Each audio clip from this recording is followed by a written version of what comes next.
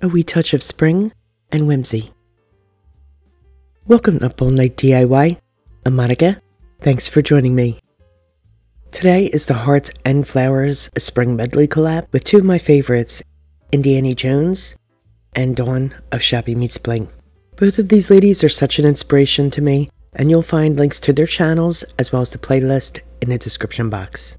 I have two sweet, easy, and budget-friendly projects for you today. Let's get into it. Trust me when I tell you, anyone can do this. I'm going to be using some Model Magic to start out. I've grabbed a healthy handful and I'm going to knead it and condition the clay by rolling it and just working it with my fingers. I feel like the more you condition it, the less likely it is to crack. I'm going to roll out a long cane, kind of tapering it at one end. I'll cut off a section. This is going to be the head of our snail. I'm going to roll it out a wee bit more to elongate it just a wee bit and to round the ends. One end is slightly thicker than the other. That's actually going to be the part with his head. So I'm going to give it a tiny little bend, just like that, kind of like a candy cane. There we go. We'll set that aside. And now we'll take the rest of that cane of clay and really focusing on the one end. I want to get that a lot thinner than the rest. This is going to be his shell. We want it to have a carrot shape when we're done, sorta. Now we're going to take that thin end and we're going to start rolling there to make a spiral shell for our snail. We're just going to coil it in on itself. So we're just going to bend this and just keep coiling it up until we're happy with, the size, the general size of it. All right, let's take a look. That looks good. So I'm just going to cut off this extra.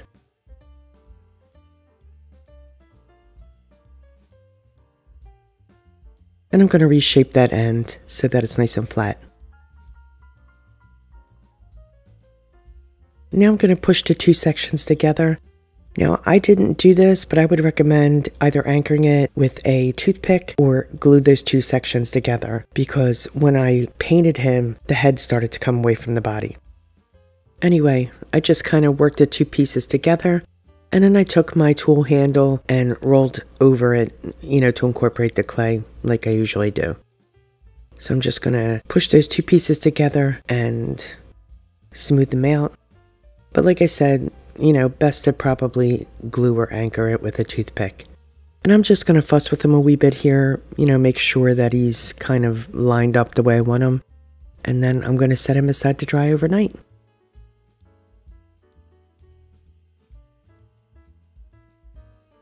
Now I'm going to make some mushrooms, and I'm doing that by rolling some clay into a small ball. I'm going to cut that ball in half, and I'll set one half of it aside. The other half I'm going to roll into like a cone shape for the bottom part of the mushroom. And just like before, I'm focusing on the one end so that it's pointier than the rest. And then I'm just going to flatten it out so that the bottom's nice and flat and a little wider than the top. See, it's kind of like an elongated gumdrop shape. I'm going to take that other half, roll it into a ball, flatten the one side to make the cap, just kind of shape it like a mushroom cap.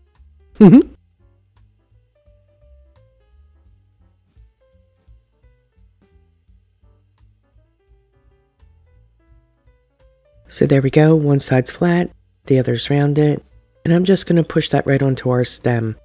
Now, I didn't have any problem with the mushrooms like I did with the snail pulling away, but you might want to glue these too.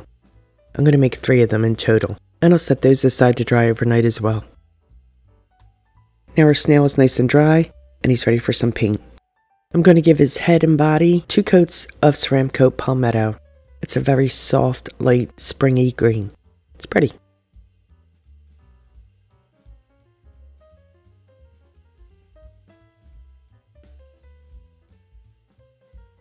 His shell is going to get 2 coats of Ceramcoat GP Purple.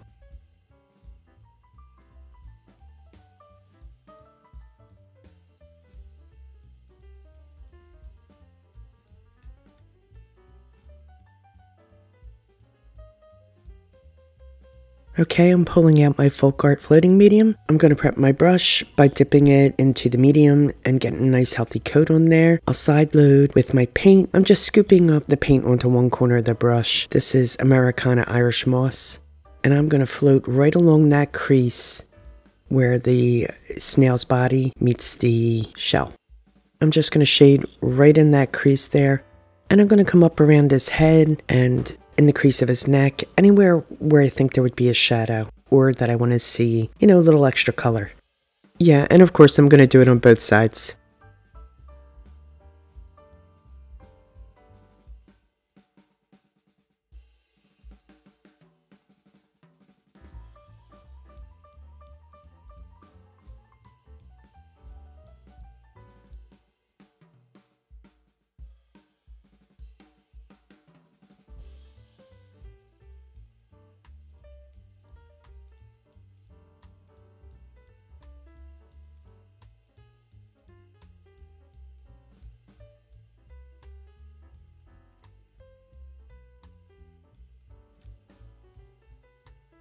Now with Ceramcoat Passion, I'm going to shade right along where his shell meets his body and around the spiral of the shell. Again, I'm really kind of sticking to anywhere where there might be a shadow and where I want to see any extra color. And of course, we're going to do the other side. Now, you know, I always like to add extra colors to my shading, so I'm coming in now with Americana Spiced Pumpkin. And again, I'm going to go right along that crease between the body and the head and just pull some of that color in. I'm going to do this on the shell too, and I'm going to use several different colors. I guess you could consider this more of a wash than shading, but this is what I like to do. Of course, you could just leave them one color, or, you know, whatever blows your hair back. Whatever your preference is, do that. So now I'm going to add some of that orange to the shell, because again, I like it to be cohesive. I want all those colors to kind of blend. Know what I'm saying?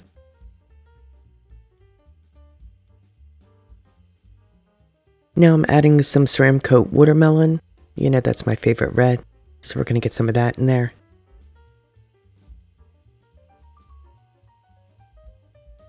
I'm going to pull some of that Irish moss onto the shell.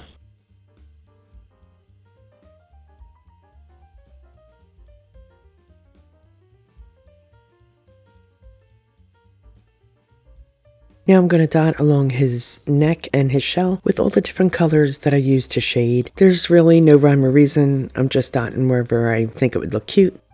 And like I said, I'm going to use all the different colors that I use to shade. So I'll concentrate on one color and then come in with another and so on. Now I did his neck first and then moved on to his shell once his neck was dry. Just so I had somewhere to hold him. You know what I'm saying? I did make the dots on his shell slightly bigger than the ones on his neck.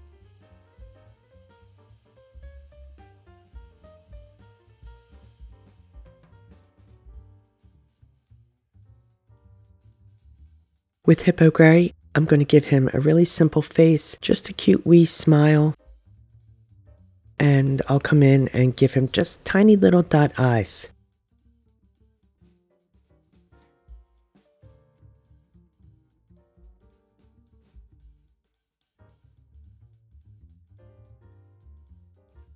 To seal him, I pounce on a top coat of Mod Podge with a cosmetic sponge. I'm going to add some Mod Podge along the bottom of his shell and his neck and sprinkle on some chunky iridescent glitter to give him like a dewy, sparkly feel. I'm more or less sticking to where all those little dots are, make them kind of shiny. I've also added some glitter to a couple of these little Pipberries that I'm going to use as, you know, the little doofers on the top of his head. I'm going to poke that wire right into the clay on his head, and of course I'm going to add a dab of hot glue to hold him in place.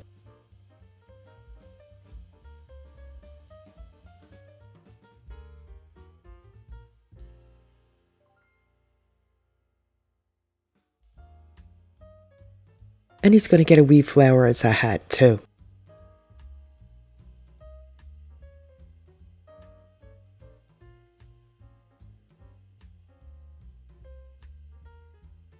He's all ready for spring.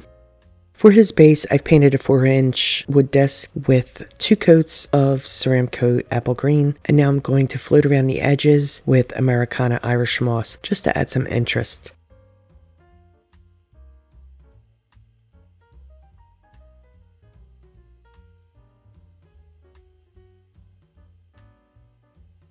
Each mushroom stem will get 2 coats of Ceramcoat oyster white. One mushroom cap will be watermelon, one will be GP purple, and the third will be spice pumpkin. They'll each get oyster white dots, and I sprinkle those dots with chunky iridescent glitter. I'm going to outline the base with this really pretty leaf ribbon. I think I got this from Temu. I'm hot gluing it right around the edge.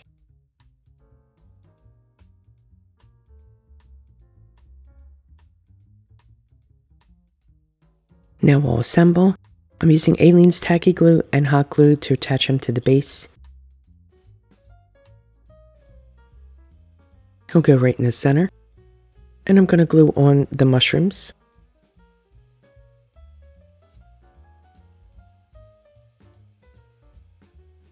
I'm putting the purple and the red on this side.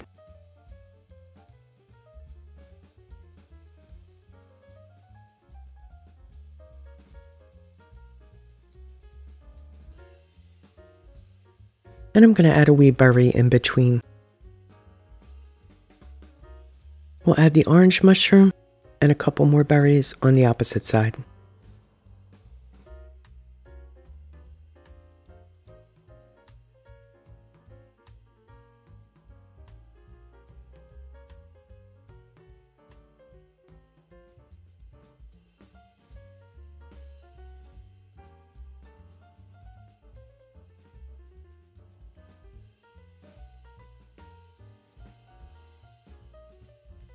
And he's done.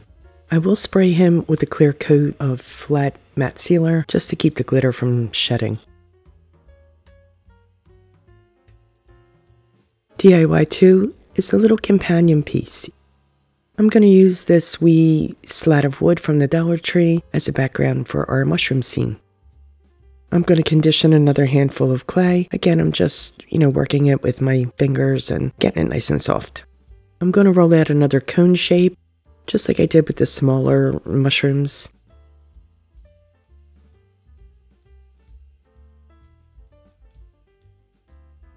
And here I'm just measuring the length against the board that it'll eventually be attached to. So once I get it to size, I'm going to flatten it out somewhat.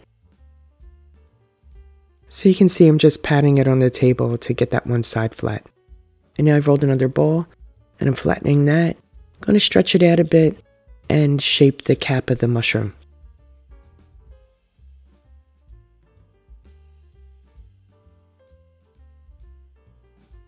With my clay tool, I'm going to add a wee bit of detail,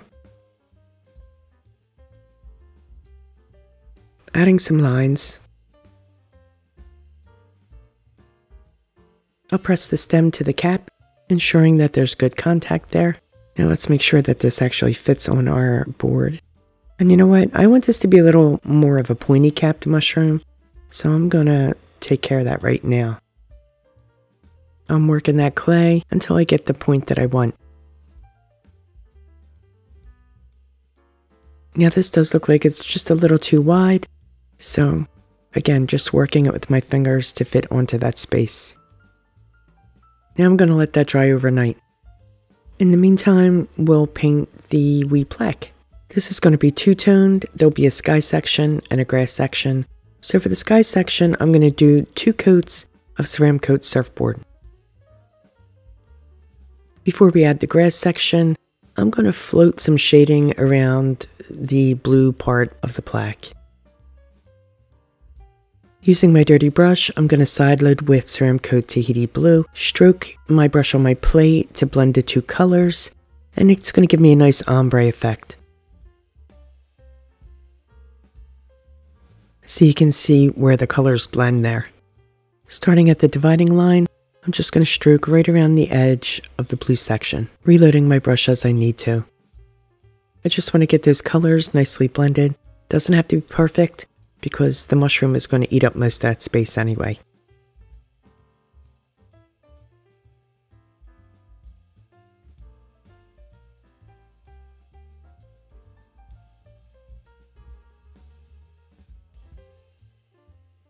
There we go. I've painted the grass section with 2 coats of apple green, and once again I'm going to side load my brush, this time with Irish moss. Work those 2 colors together just like I did with the blue, and just float around that green section.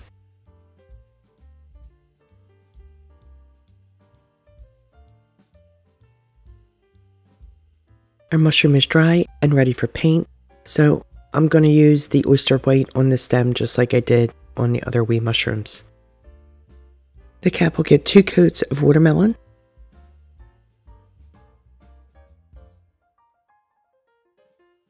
And big ol' oyster white dots.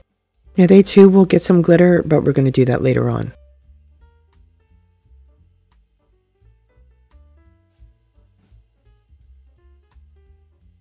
Now I just want to show you that I made a wee version of this snail and painted him with the same colors.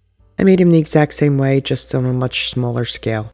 I'm going to dip my detail brush into some floating medium, and I'm going to shade him just like I did the bigger version, and he'll get the wee dots, the whole 9 yards.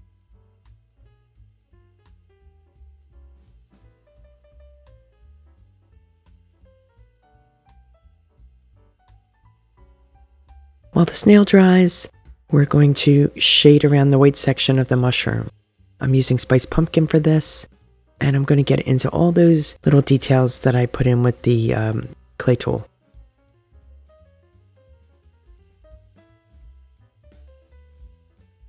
I shade around the cap first with GP Purple, and then I come back in with Passion. I'm just going around the very edge.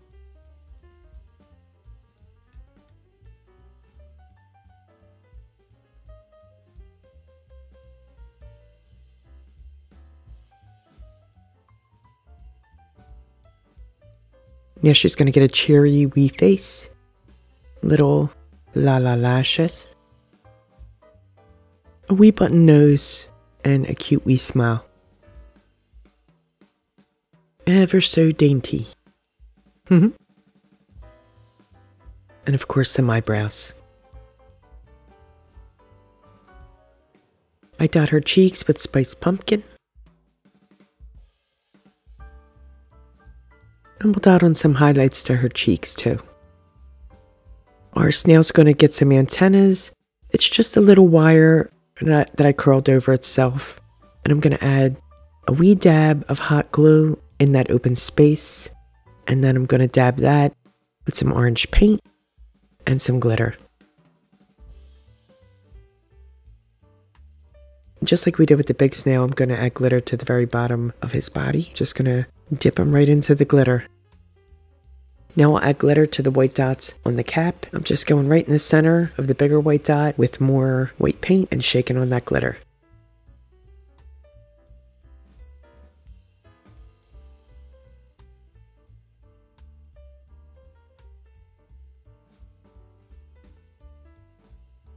I push the snail's wee doofers into place. Cute, right? And I trim out the bottom of the wood plaque with more of the leaf ribbon.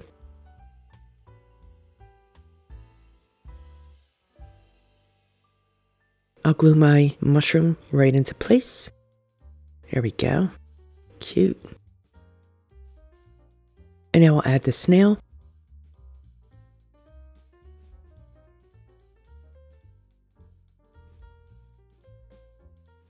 A wee flower and a couple of berries, and we're done. This too will get sprayed with a clear matte sealer just to keep all the glitter in place. That's one happy wee mushroom. Here's a final look. I hope you enjoyed today's projects.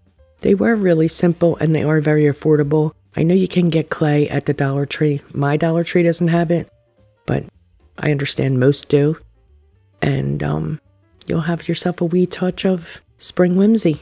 Please be sure to check out Dawn and Annie's channels. You'll find links in the description box along with a list of my supplies. Please like, share, comment, and subscribe, and all that good stuff.